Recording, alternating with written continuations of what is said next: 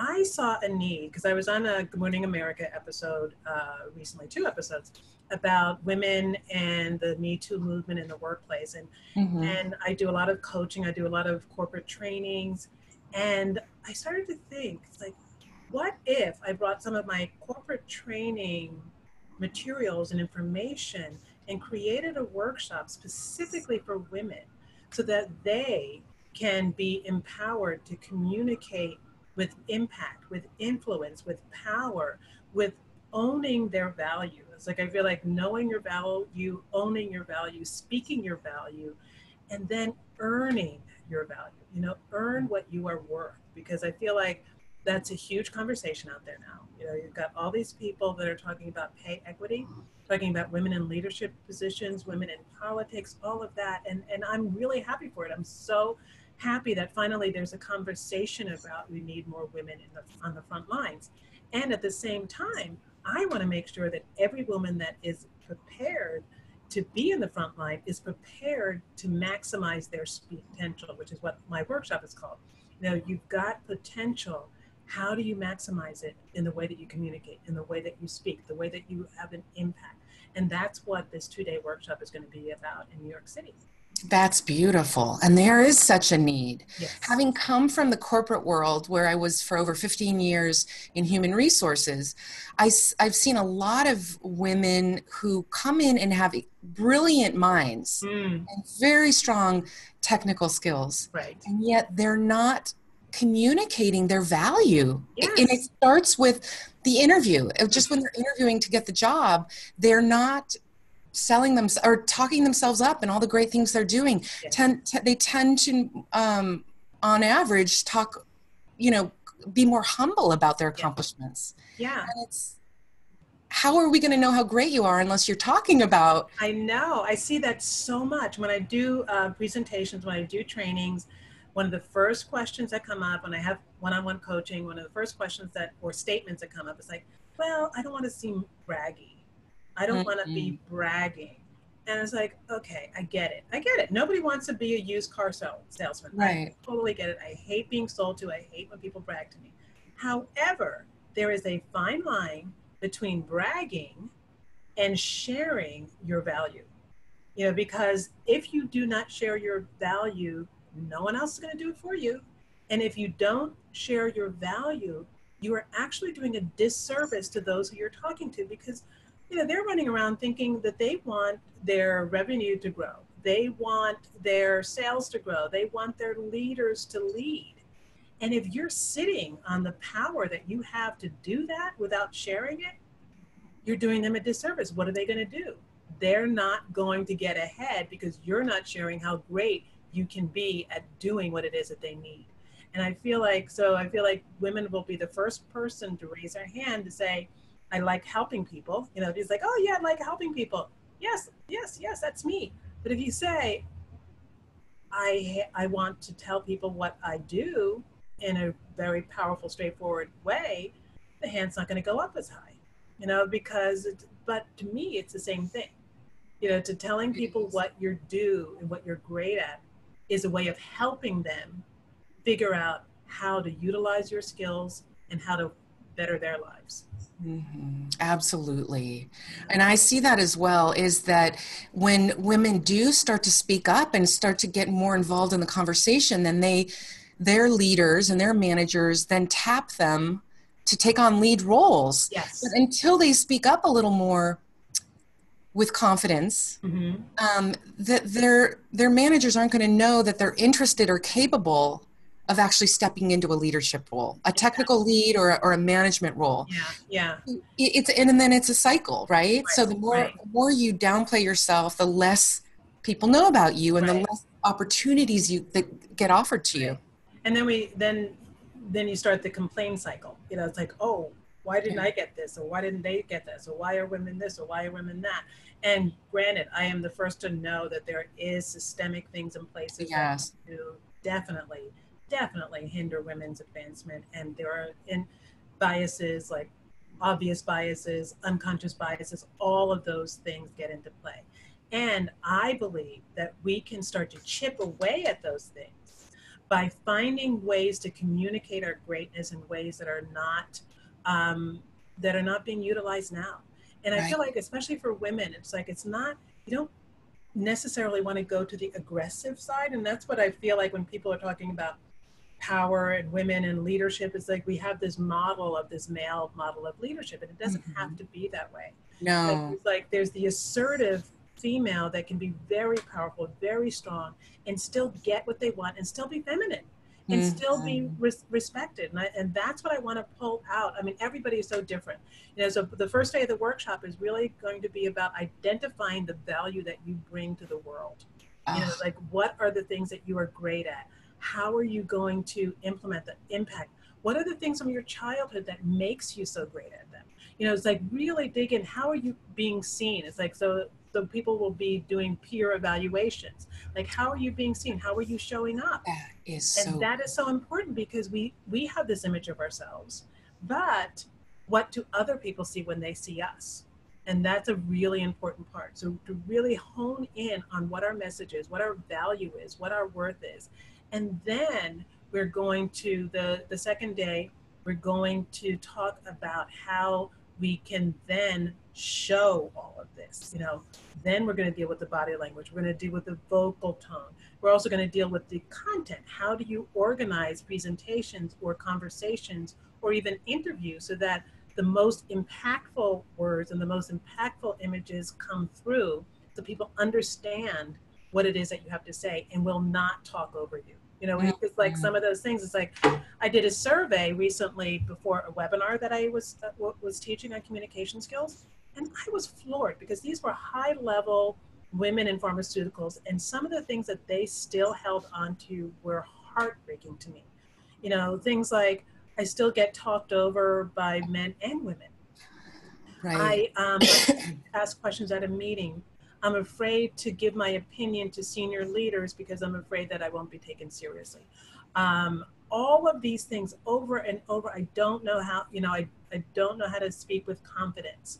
I feel really nervous in front of large groups. Like, these are the things that I just want to, one group, one person at a time, eliminate. Because, I've been, like I told you, I've been there. I've been that wallflower. I've been that shy person, and I am so over it. And I am so devoted to helping women get through that, helping all people. And I'm specifying in women. I don't think that it doesn't mean that I don't think men are worthy of this workshop or anything like that. But I feel like we learn sometimes much better as a group, and we learn from each other. And that's why this particular workshop is focused towards women. But I value everyone's opinion and everyone's need to Mhm. maximize their speak potential. Absolutely. Oh, what a valuable course. Yeah. That's beautiful. I think I love that you're starting from um, the inner work and identifying the value, maybe the limiting beliefs you might Yes. have. Oh, yes. And that's the other thing. It's like mind shift is like, because I'm really big on neurolinguistic programming and mind shift. And we have a guest speaker coming who is a mindset and meditation expert. She actually does research. She's got a fabulous story. She did a TEDx talk recently, which I helped her with. And I was so fascinated and so impressed by her that I'm bringing her in to work on mindfulness and work on how to shift that mindset right there in the workshop, so that you get all of these techniques. You get to hear her journey from being a Wall Street executive to having a really horrific experience, and turning her entire life around to become a researcher in brain science and come up with some of the newest insights on how the brain works on stress. So yeah, Wow. Anna's going to be there, so it'll be What really. is your name? Her name is Aman. Don't ask me to pronounce her last name, Husband, but it's on the if you go to the website, you'll see all the. Wonderful. Yeah. Oh, I wish I could be there for this 2-day event. Yes, you have to. Sounds amazing. Yes. Yeah, It's so you must have learned an awful lot about body language through your summit, and I can't wait for all the people listening to listen to that. And I can't wait, because I didn't listen to all of them yet either, but I want to listen to it as well. And some of the things that you must have learned, or some of the questions that in HR, what are some of the things that have come up for you? Wow, there's so much. Let me share something though from a personal experience, because that's what's coming to mind right now. And it's what I find is the way you show up in one place is the way you show up in a lot of places in your, in all areas of your life. If you heard it, the first time I heard it was T. Harv Eker, said, "How you do anything is how you do everything." I love that quote. That's beautiful. Yeah. So I was recently chatting with a male friend of mine, great guy, such a nice person, and I asked him for some feedback, and he said, Judy, you are so good at asking me about me and supporting me and caring about me, but you don't share a lot about yourself. I don't know enough about you. Amazing. And I was surprised, because I think of myself as a very open person, but I realize I'm very open with my friends and my family. And yet with people that are newer friends or newer acquaintances or larger groups, I don't share that much about myself. And the people don't get to know me. And I'm not giving them the chance to know me and to see my gifts that I have to offer. I love that because it does translate into everything. Like in the workplace, I have a client, I have a one-on-one client that I'm working with, and that is her issue, because she goes into the workplace and she has a difficulty sharing who she is. And consequently, she feels like she's on the outside. And she knows that that's an issue, but like bursting through it is really challenging. So like on a personal, you're so lucky and fortunate that somebody brought that out so that we think about it. And so that's one of the things that we definitely want to tackle in this workshop is how to bridge, even if they don't ask you the questions, how do you solicit, or how do you